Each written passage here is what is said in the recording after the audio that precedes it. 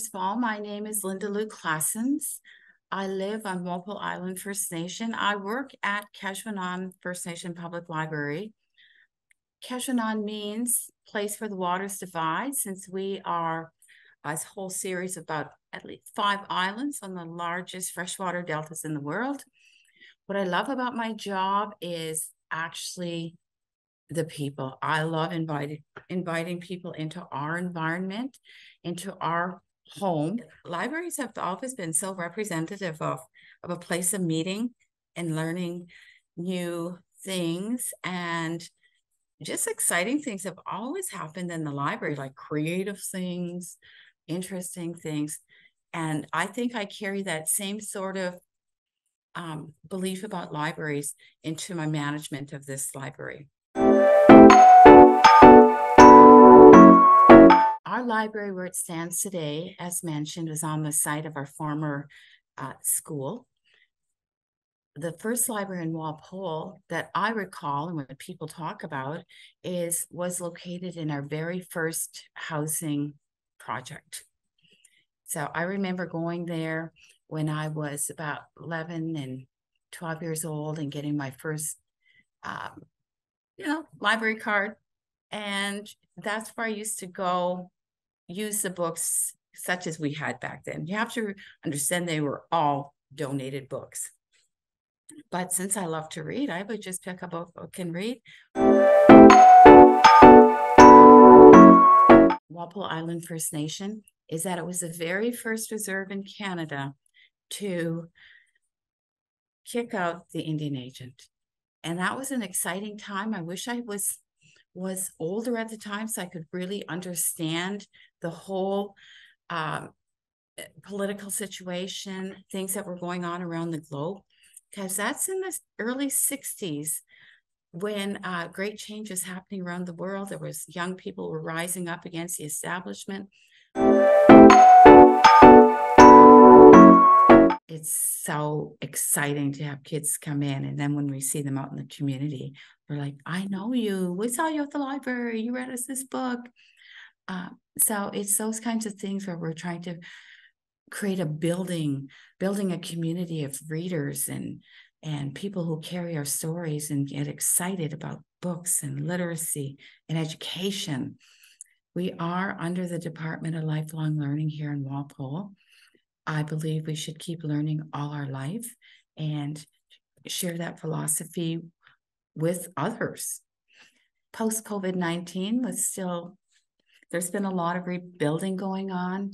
I'm happy to say that through the rebuilding, although it's been slow, we're getting our people back. We're getting new visitors coming in. The programming we used to have is being brought back, new developments.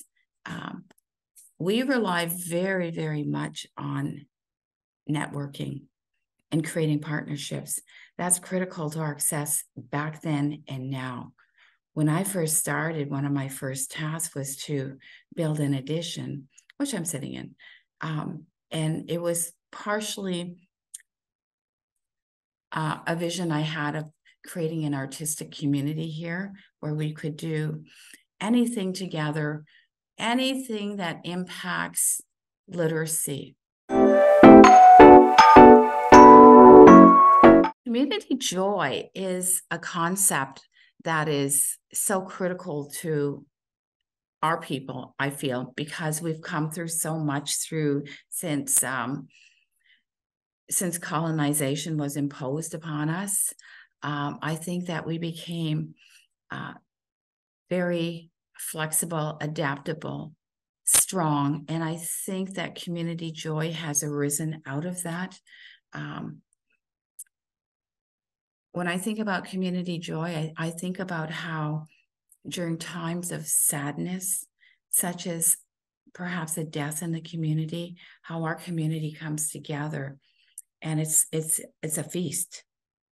It's a feast of all kinds of foods that traditional and not traditional, but community comes out and they bring their food offerings. They share what we have. And I think when I think of community joy, I think A lot of my community joy in terms of food arises from corn soup and either fry bread or oven bread. I want other libraries, other people to know that we're available and that we want you to reach out and ask us to be part of your team in whatever way you need us to. Now, mind you, because we wear so many hats, we have to sometimes regulate what we're doing and or specialize. Give us a call. If we can't help you, we can connect you with someone else who will. I want to know that, let the world know out there that we rely very strongly on our First Nation consultants such as Dina and Nancy and those sorts of networks to help us grow. They give us opportunities, they promote us, they support us, and that we're a growing, viable, I would say, living resource. We're all in this together. We're a living resource. We're sharing what's back then. In the past, we're sharing the current, present, future, what's going on. Whatever comes after 2023, our library and hopefully all the First Nation libraries will keep growing and growing and growing like an arrow that's been shot and it's going off over there, that we're always going to have new goals. There's always going to be new objectives. There's always going to be growth, and we want you to be part of it.